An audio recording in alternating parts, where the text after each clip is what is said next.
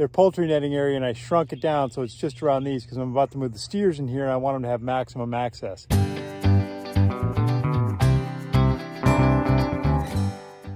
Well, good morning. I'm Mark. Welcome back to the farm. We ended the last video with a question unanswered about whether the pocket gopher in the ground was dead or whether it had simply come off my line and was too smart to get back into the trap. Today, I have an answer. So if you'll recall, I had set the gopher trap in the hole, having seen the gopher pushing dirt out to make its mound. And I got the trap in there. The trap went off and the line got pulled because it didn't kill the gopher, but the gopher was pulling back on it. When I pulled the line out, it felt like something released, like maybe the critter escaped. The answer to the mystery is, it didn't die. It's just too smart to get back in the trap. You can see that the trap is still unsprung there, but dirt has been piled up against it. So that thing didn't even come very far up the tunnel. It just started pushing mounds of dirt. And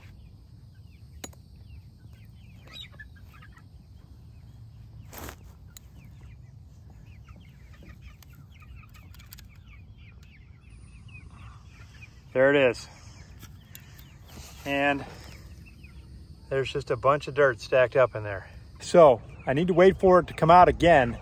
The question is, will it be too smart to get into the trap in a different hole? I don't know the answer to that question, but I imagine I'm going to find out in time.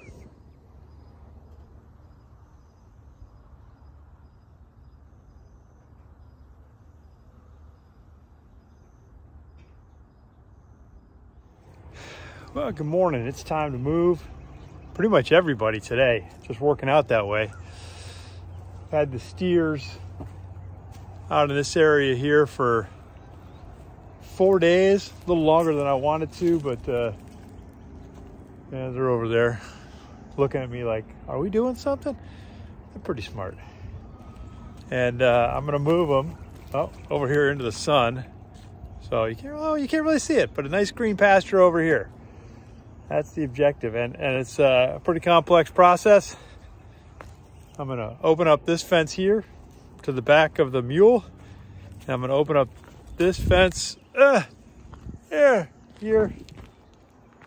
to the front of the mule, and just leave it open, and they'll walk to the green grass. That's kind of what they do. So we'll see how that goes.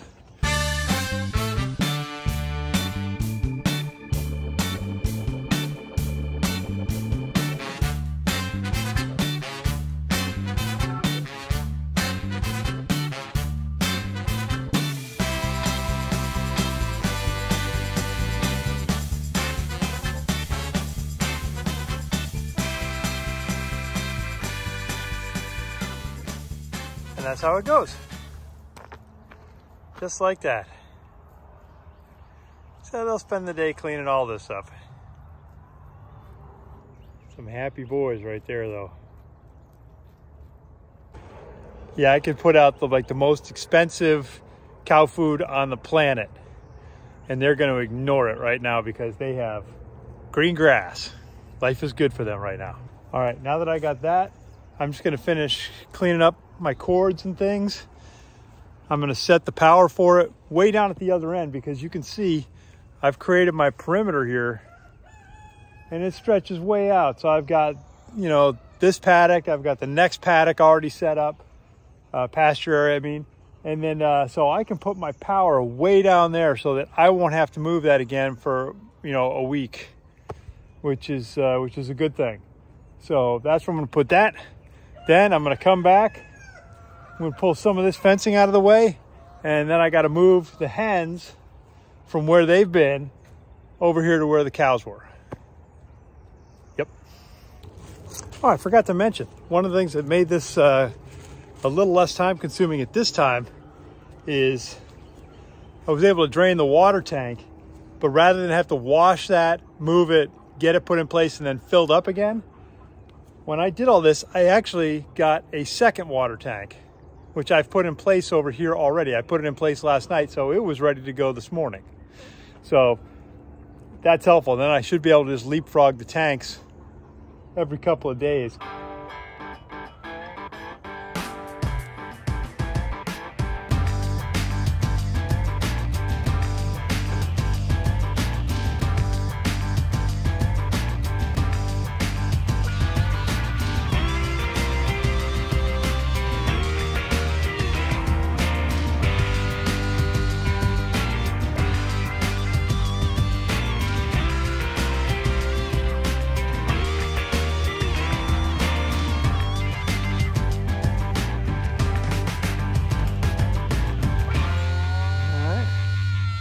Big girls are all set.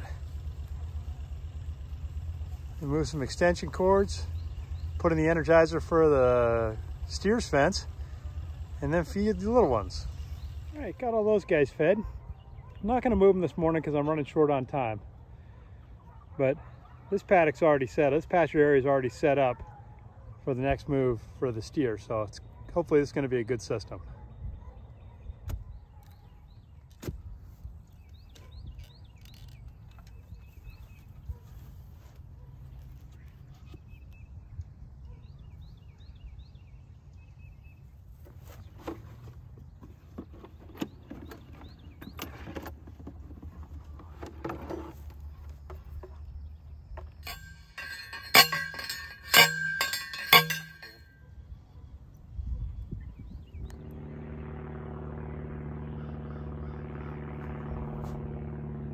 All right, power's all hooked up, fence is running, and I'm running too. So my total elapsed time this morning for doing all that was 2 hours.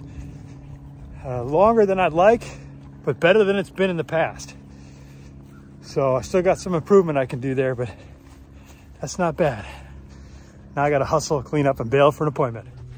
All right, next day for doing some moves. Next day. Already fed these guys, but you see I took their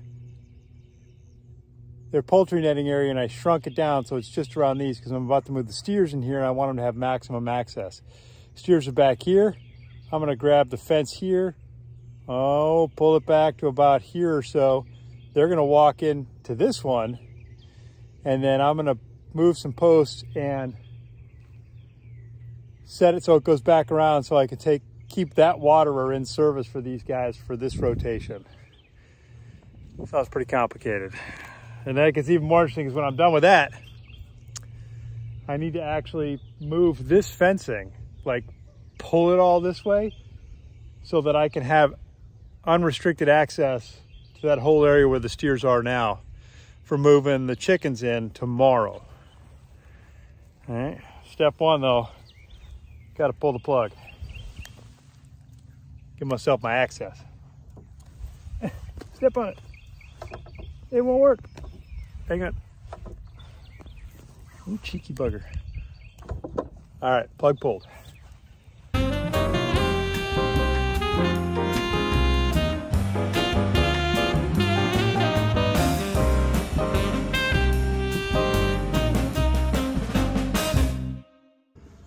Well, you can definitely see the difference about where they've been and where they are now. So this was 1 day's worth of mowing over here. And that looks good. There's a couple of things like far out there that I might want to go out there and just, from my own sanity, just cut those back. But it looks good. You could see now that I collected up the inline posts, this whole side where they were is now wide open. So tomorrow, when I bring the hens over, I can drive them right out, just do a U-turn out there in the woods, come right across and out into the pasture and get them set up with a nice big area that they can spend the day running around at. Ideally though, I'm gonna get them pushed up into this corner where all the poops are, all the meadow muffins, so that they can scratch those and spread them around and eat whatever's in there and minimize flies and that kind of stuff, which annoys the cows.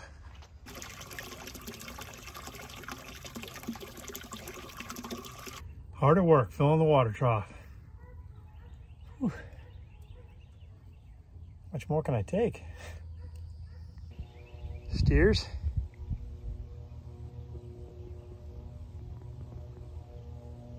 not steers. Tell you what though, that is a very pleasant sight. All right, here's the meat birds. Having a good drink this morning. I raised up their tray so that it swings a lot more to try and cut down on birds doing that, and it's not working. Really? Now you're just flexing. Oh well. Well, you can see they're getting bigger and they're being ugly, you know, because this is what happens. Their feathers just, they all fall out and then they grow back slow. So they look a little mangy. Rhode Island Reds are very active. A very active bird.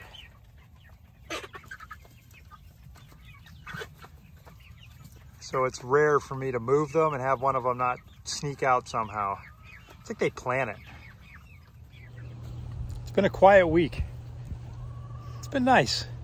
So we're just over a week away from taking our first steer in to be processed. And so that'll be a new experience. I'm more concerned about how do I know I can load all of the steers into the livestock trailer. I'm wondering how I load just one steer into the livestock trailer. So I got some thoughts about it. I'll take the whole corral area, take that apart, set it back up where they're gonna be, and I'll turn it into like a chute so that I can narrow it down and pick which steer is going where. See if I can make that work. That may be a bit more of a pipe dream than what I'm actually able to carry out. But that won't happen before the next video. That's actually going to be next Tuesday, so a week from today when you see this. So a week from when you see this. So that's coming up in the future. That's something I'm looking at. Otherwise, it's pretty quiet.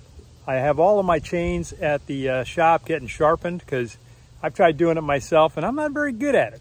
So the chains for my chainsaw, once that gets back, I'll go back to cutting down trees and just slowly, gently opening up a little bit more area for pasture. And then I'm gonna have to dispose of that wood, either burning it or trying to chip it up or something. I gotta work on that a little bit too. So, yeah, I think that's gonna do it from here. We'll talk to you guys later.